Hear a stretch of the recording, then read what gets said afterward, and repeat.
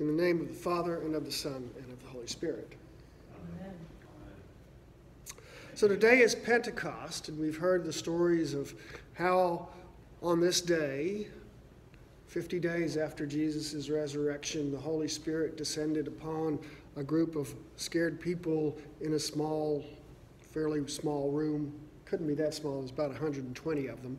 But in a room in Jerusalem, and sound of a great wind, and then tongues like flame, and they began speaking in foreign languages and spilled out onto the street. And that we heard the beginning of Peter's sermon, which was supposedly so effective that 3,000 people were baptized that day. And hence also why we call it the birthday of the church, because after that we really had a church.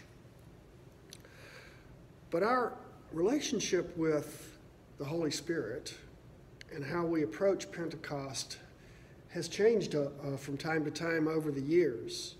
And for the longest time, we kind of squelched it as much as we possibly could. We knew there was a Holy Spirit, we just didn't want the Spirit to do much of anything because it got us in trouble. That, I think, came mostly from Europe's experience of the religious wars that followed the Reformation, where people were killing each other because they were so extreme in their religious views. And so, especially the Church of England opted for a very quiet and mature faith where no one ever got excited about anything.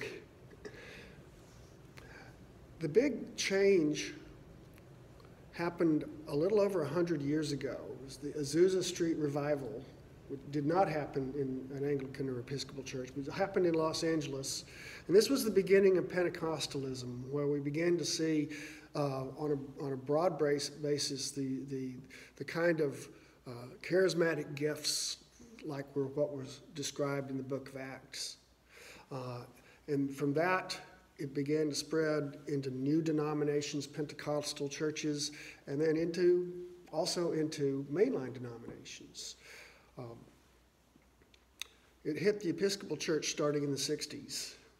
And by the 80s, when I was thinking about and then going to seminary and then getting ordained, it was becoming quite controversial. How do we deal with the Holy Spirit, and especially people who are seeking charismatic gifts and expressions like that? How do we deal with that? And in some places it got very divisive. When I came to this diocese, it was to be rector of Shepherd of the Hills Episcopal Church in Branson. And when I came, I already knew that there was a smoldering war going on between the charismatic faction in the church and the, quote, traditionalist faction. I went out of my way to be there on my first Sunday on Pentecost to try to end the problem, or at least deal with it. I'd love to say I was fantastically successful, but not really. What I tried to do was to let everybody know, this is my still basic message. Everyone is both charismatic, because that means gifted, and we're all gifted by God. And everyone is traditional, because we're all carrying on the tradition of the apostles that started back at that first Pentecost almost 2,000 years ago. But style makes differences in how people approach things. And my experience in Branson was I tried to find ways to allow the charismatic people to have an expression that they really wanted to have. It never quite worked out right. We started a Sunday evening service where they could really let go because it didn't conflict with what we did on Sunday mornings. And it was my daughter, who was about 5 years old at the time, very prescient. We came out from it and she said, "It's the dueling prayer wars." What was going on was that we had people actually trying to shout out their prayers over each other to, I don't know, just one of these. And it was kind of we came to realize that something else was going on as well. Now, if you think it was a new thing that had never happened before, go back and read Paul's first letter to the Corinthians, especially chapter 14. And what you'll find is this is exactly what was going on in Corinth while he wrote the letter, that people were trying to do one-upsmanship with each other all the time, and they were shouting out in tongues that no one could understand, and it was just a cacophony when they were in worship, and no one got much of anything out of it. And Paul basically wrote that letter to straighten them out, and that they needed to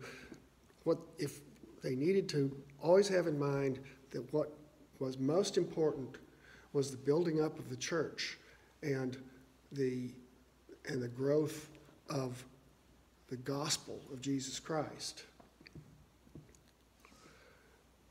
What I found with some people who got into the Pentecostalism is an intractability of, I know I'm doing it right, so therefore you must be doing it wrong. You have to do it my way.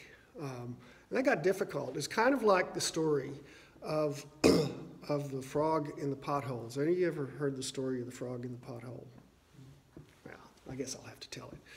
Frog is hopping down the road at night and hops into a deep pothole and then can't get out. He tries to jump out of the pothole and he just can't get back up to the top of it. And the frog is terrified because he hears cars going by. And he's terrified at some point a car is going to hit that pothole and squish him. And he's terrified. For a while, it's okay, the cars pass by. But then he hears this truck coming, and the truck is bearing down. He can tell the truck is not going to swerve. The truck is going to go right into the pothole. And as it got closer and closer and he could hear it coming, he got more and more terrified. Finally, he yells to himself, "Jesus Christ, I've got to get out of here." And he leapt clear of the pothole just in time. So now what does the frog do? The frog sits on the side of the road, and whenever another frog goes hopping by, he pushes him into the pothole. Why? Well, that's how he found Jesus. He figures out that's how everybody has to do it. So, we can learn some lessons from the stories in Acts, including the one today, about how the Holy Spirit actually works. When you see the Holy Spirit working in the church, the Spirit is never just working in one individual. Never, ever. The Spirit appears in community. It creates community. The Spirit builds community. So anytime we get a situation where people think that they've got somehow the right spirit and the other people have the wrong spirit, about the only thing you can say is the person who thinks she or he is right and everybody else is wrong has probably got a different spirit than the Holy Spirit, at least in this case. The Spirit builds community. The Spirit draws the people together. The Spirit gives us the gifts and the ability to do the work of Christ. And if that's not happening, then somehow we've missed what the Spirit is supposed to be doing. And it's not a spirit that says there's only one way to do it. Think about what Paul said in the letter of the Romans you heard today. It says, "You have not received a spirit of slavery to fall back into fear, but you've received a spirit of adoption." You've been set free in Christ to follow, and you're free as a child of God and an heir. That is, you have complete equality with Christ and everything else. We do. Which means, among other things, that the Holy Spirit respects our minds and respects our own human free will and dignity. Therefore, the Spirit never makes us do things that we don't want to do. The Spirit encourages us, enlightens us, helps us, empowers us, but it's always an act of cooperation between us and God through the Spirit. So we should not need to be afraid of the Spirit. The Spirit's not going to make us embarrassed like I was always afraid that I would pass out in the service and fall down and look like an idiot. The Spirit doesn't do that sort of thing. The Spirit respects us. The Spirit works with us. The Spirit loves us. The Spirit respects our minds and everything else. The main point about all of this rambling is that the Holy Spirit is still active in the church, just as active in the church today as the Spirit was 2,000 years ago. And He's still calling us into ministry, and He's still gifting us to do things. And there's not any one way we have to do it.